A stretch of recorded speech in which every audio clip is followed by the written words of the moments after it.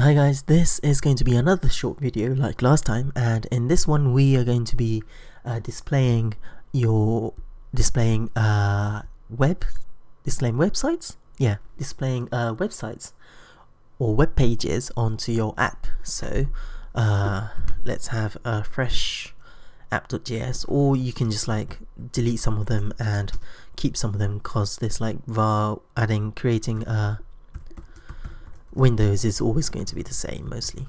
Create window, and inside, oops, not past flood. Inside this, let's change background color to yellow, and var view equals tie.ui.create view, nothing inside here. And what we're going to do is going to create a web, or a variable web, and it's going to equal tie.ui.create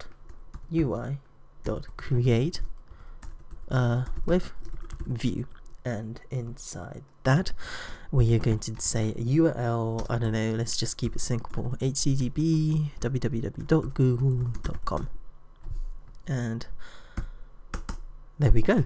So all we need to do now is add our web to our view, so view.add, not view, web, and add that to our win. So win.add view, and make sure to win.open there.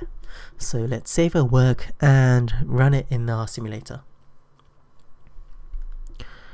It's initiating. Oops, I missed that. Oh, ow. We've got our iPhone,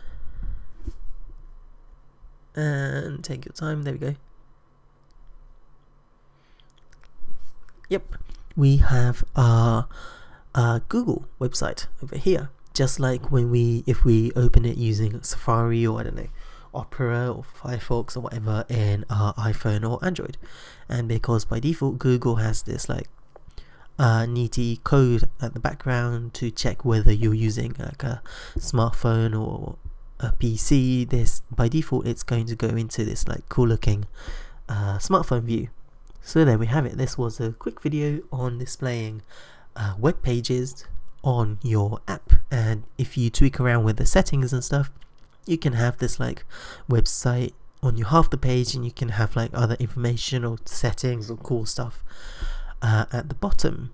So there we go.